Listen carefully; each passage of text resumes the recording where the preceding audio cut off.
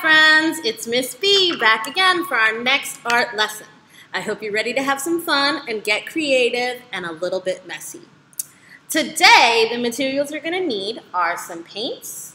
I have red, blue, and yellow, the primary colors. You can use acrylic paint, tempera paint, whatever kind of paint you have lying around as long as it's liquid. I also have spoons. Actually, mine are sporks, but anything that you can use to scoop will do just fine. And you'll need more than one. And a bunch of bowls. And most importantly, we have some balls of different shapes and different sizes. You might have noticed, but Miss B loves to make art with stuff that's unexpected because then you get an unexpected result.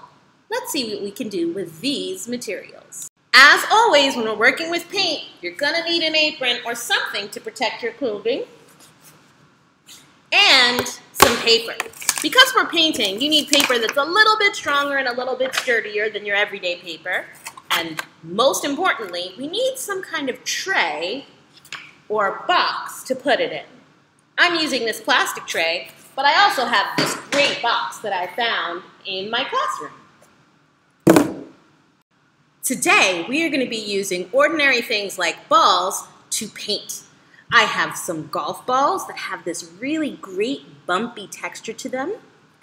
I have some ping pong balls, which are smooth and light. I have marbles. And I have one big plastic ball that I found in my closet. We are going to dip each one of these different sorts of balls into paint.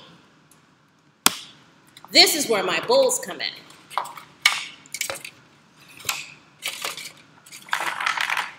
I'm going to put one of each kind of ball in each bowl, maybe two.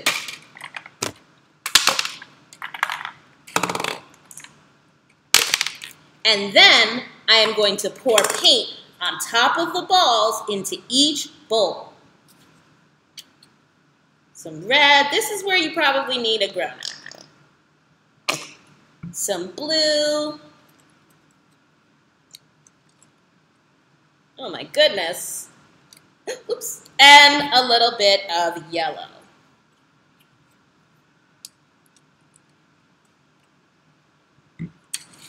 Three bowls, three different colors. Now that I have all of my paint poured into each of my bowls on top of my balls, it's time to have some fun. Let's start with this box. What do you think would happen if I used my spoon to scoop some of the marbles into my box? Let's try it. I'm going to stir them to make sure they are all painty. I'm going to put in this marble. Nothing happened yet, but what happens if I lift my tray? The ball leaves a track wherever it goes. I can make it go back. I can make it go forward. I can make it bounce. What happens if I use a different color? This time I'm going to use this ping pong ball. Let's see what happens. Whoa! It makes a different sort of track. It's bigger and it moves much slower than my marble does.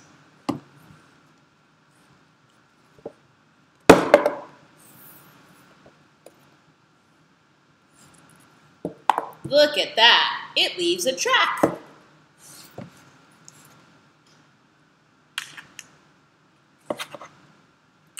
What happens when I use blue?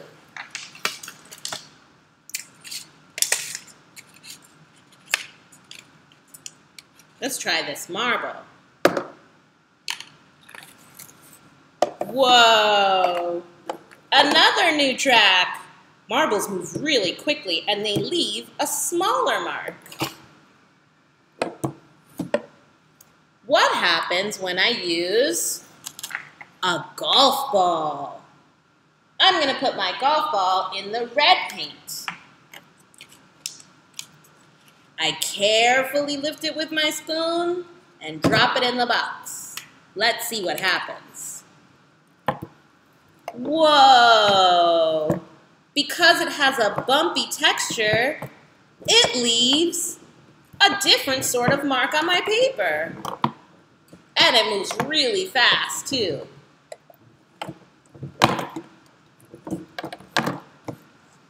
This big ball. What sort of mark will it make? A big mark? A small mark? A zigzaggy mark? Let's see. Whoa, look at the size of that. If I move slowly, I can almost control where my ball goes. It leaves a big, messy mark. Let's try a small marble. What sort of marks will that make?